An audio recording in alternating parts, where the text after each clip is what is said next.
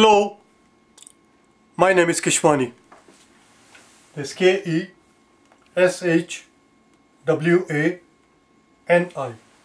Keshwani.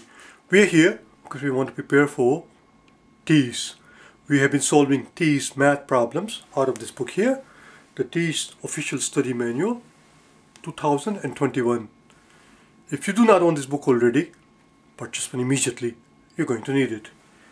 Today, we'll deal with the topic of rounding and estimation. You will find that topic on page number 162. Turn to it, page 162, rounding and estimation. Before we dive into what you see at the bottom of page 162, which actually involves rounding and estimation, let's start with something very basic, something very fundamental. For example, let's take a look at it here. We have here a quantity 3.2. 3.2. As I said, this is very basic. What does 3.2 tell us? 3.2 tells us that we have this quantity is made up of 3 ones and 2 tenths. 3 ones and 2 tenths. And because 0.2 tells us that it's 2 tenths, this first digit that you see there is called the tenth digit. Tenth with the th and the plural. Tenths, because there are two of them here. This 3 tells us how many ones we have here. It has 3 ones, which is why it is called the ones digit.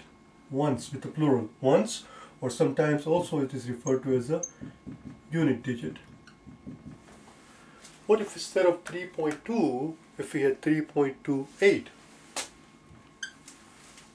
8 tells us, now it tells us, I shouldn't have written it, it's in the way now, we'll write all of this in a second.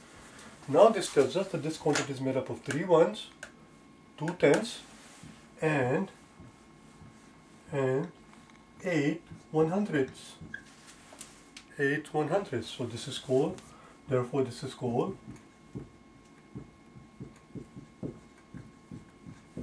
hundredths digit, again with the th, hundredths. Because it tells us how many hundredths we have. 3 ones, ones digit or unit digit, 2 tenths, and 8 hundredths. Ones digit, tenths digit, hundredths digit, and so on and so forth. Thousandths digit, 10,000 digit, and so on and so forth. And as you go in the other directions, for example, we may have 7 here. Now it tells us that we have, in this quantity we have 7 tenths, 7 tenths. How many tenths? 7 tenths, tenths without the th, you see?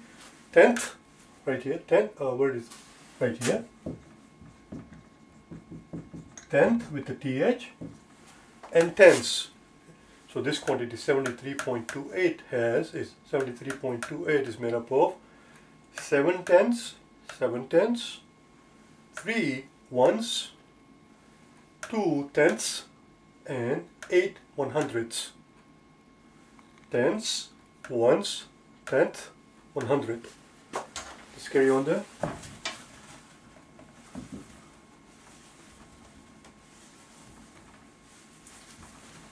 And this is the quantity that is given to us in the book at the bottom as you see there, page 162.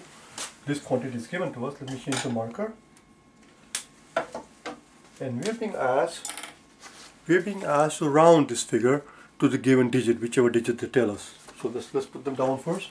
So it says round this quantity, 73.281, 73.281, 73.281, 73.281, and it says round this quantity to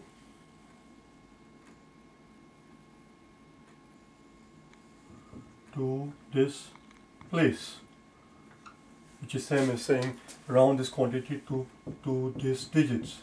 And the first one says round it to ones digit. Rounds it to ones digit, which is also sometimes known as the unit digit. What does it mean to round it to ones digit? When you want to round it to ones digit, this is the ones digit here. Okay, listen carefully. When we want to round it to ones digit, the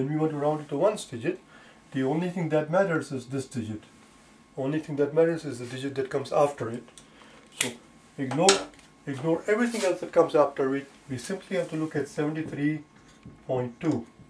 73.2. And what comes after the decimal place, because we have to round it to ones digit. This is where we have to round it to. This is what we're told here. So we go one digit to the right here. In this case, it happens after the decimal 0.2. If it had been 5 or more, this 3 would have become 4. But because after the decimal we only have 2, which is less than 5, when we round this quantity, when we are told to round 73.281 to ones digit, it simply becomes 73. And we drop everything else. We just drop everything else. Nothing else plays a role. Let's do the next one. In the next one we are told to round it to tens digit. Okay, so now listen carefully again. When we have to round it to tens digit, tens digit is this one, 73. This is the tens digit. So now, only thing that is going to play a role, so we no longer have to look at 73.2. We have to round it to tens digit. We just go one unit to the right, and we simply have to look at. Oh, that was the answer. We simply have to look at 7. We have to round it to tens digit. We simply have to look at one more digit to the right. If this digit had been 5 or more, instead of 73, if we had 76, then this would have become 80. We have to round it to closest tens. This is less than 5. Therefore, 73, when you round it to nearest tens means yes, it has to be a multiple of 10. Is 73 closer to 10, 20, 30, 40, 50, 60, 70 or 80? 73 is closer to 70. 73 is closer to 70.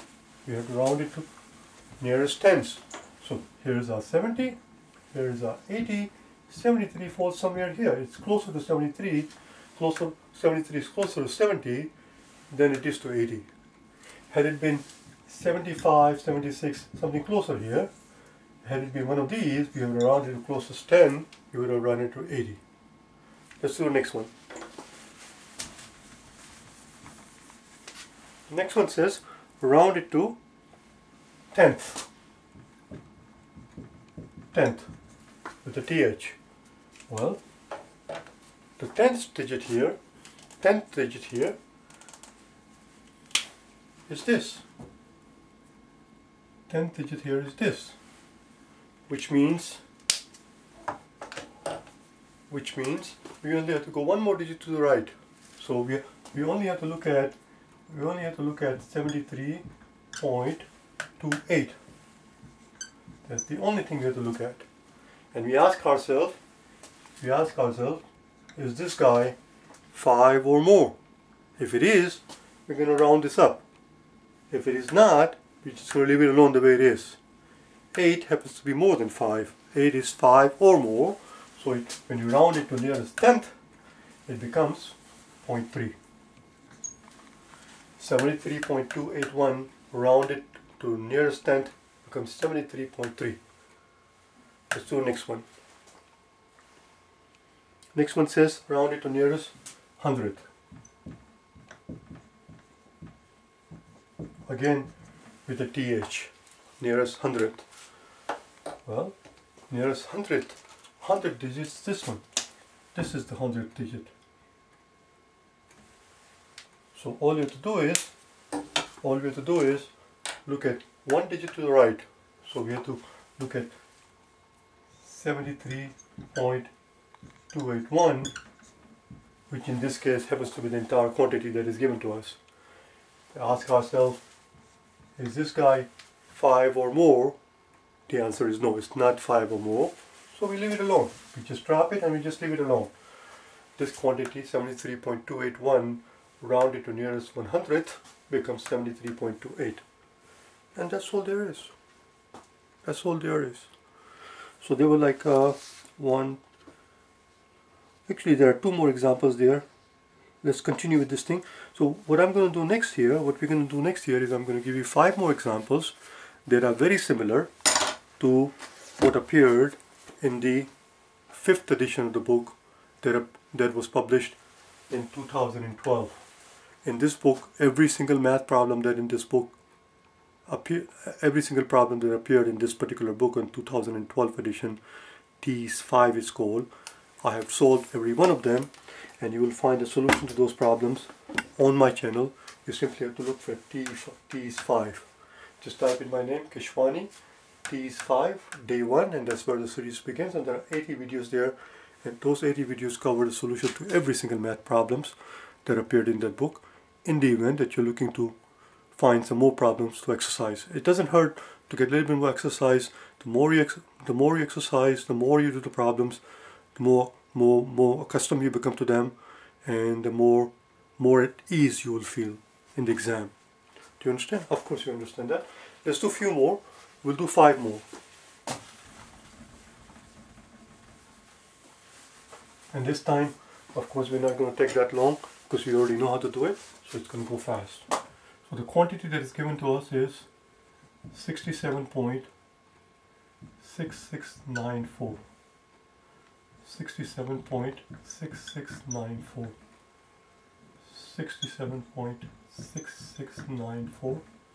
67.6694. 67.6694.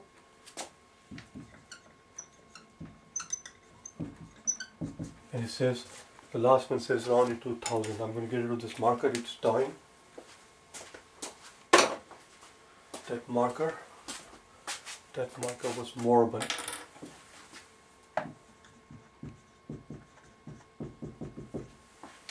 That marker was moribund, it was about to die. Let's take a look at it very quickly, okay? So,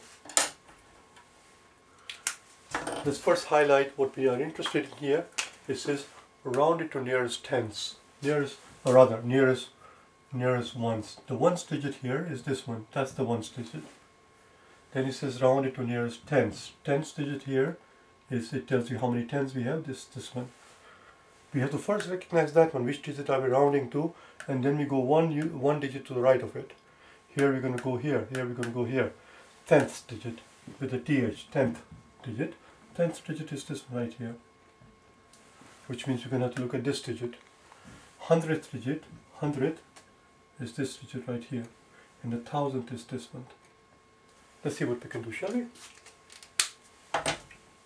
So, rounding to the nearest tens, we simply have to look at 67 point, or nearest ones rather. We simply have to look at, nearest ones, we simply have to look at one digit to the right here. It becomes 67.6. We ignore everything else. Nothing else matters to us. We just ignore it. Nothing else matters to us. This is all that matters to us. And we ask ourselves, is this more than 5? 67.6 is that last one, the 10th digit. Is that more than? Is that equal to or more than 5? The answer is yes, it is more than 5. So 67.6 becomes 68. And that's all there is. Let's do the next one. Give me 1 second.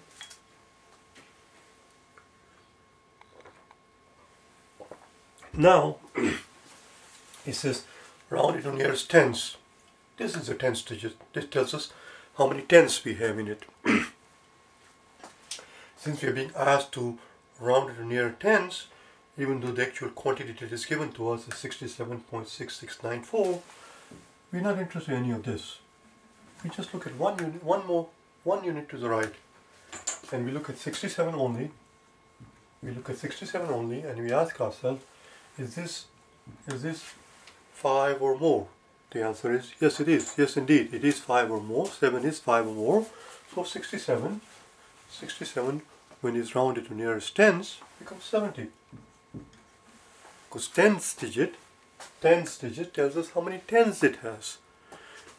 67, closest tens that it comes to is 70. Of course it makes sense.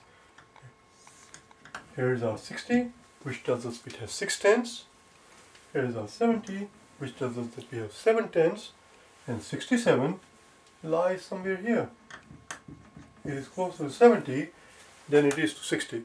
Since it's closer to 70s, 67 is closer to this tenths. 67, when it's rounded to nearest tens, it becomes 70. Let's do the next one. Next one says round it to the nearest tenth. Since we are interested in rounding it to nearest tenth, we're going to only go as far as the hundredth. Right here, 100. And we're going to ignore this too. Even though that was a 9, we still ignore it. It doesn't matter. This is all that matters. So we look at 67.66. Rounded to nearest tenth. This is the tenth digit. Is this 5 or more? The answer is yes. It is 5 or more, so it doesn't become 67.7. That's all. Let's do one more. Rounded to nearest hundredths, which means we have to go to thousandths digit. Thousandths digit. We don't have to look at 4. It doesn't matter to us. Is 9 more than 5? Of course 9 is equal to or more than 5. So this 6 will become 7. That's all it is. It's going to become 67.67. Round it to nearest hundredth. And finally we have to round it to nearest thousand. Since we have to round it to nearest thousand, we have to look at the entire thing. The 10,000 digit is this unit, is this digit 5 or more? The answer is not. It is not 5 or more. Since it's not 5 or more, when you round this quantity to nearest thousand, it simply becomes 67.669, and we just ignore the 4 because it's less than 5. It's not equal to or more than 5. Had this quantity been equal to or more than 5, we have rounded this to the nearest thousand, in which case it would have become a 0 and this would turn into a 7. But that's not the case here. That's all it is. That's all it is. Tomorrow we'll move on to the next page, page number 163, where there are some more problems. 1, 2, 3, 4, there are only 5 problems, and we'll do a few more than that when we meet tomorrow, where we learn how to round fractions. Sometimes we're given fractions, sometimes we're given mixed numbers, and we are asked to round them to the nearest digit, whichever digit they tell us. We'll do that tomorrow. Okay, bye now. If you wish to get hold of me, I forgot to tell you that in the beginning of the video. If you wish to get hold of me, you can reach me at keshwaniprep@icloud.com. Alright? Just send me an email and we'll see what we can do. Okay, bye now.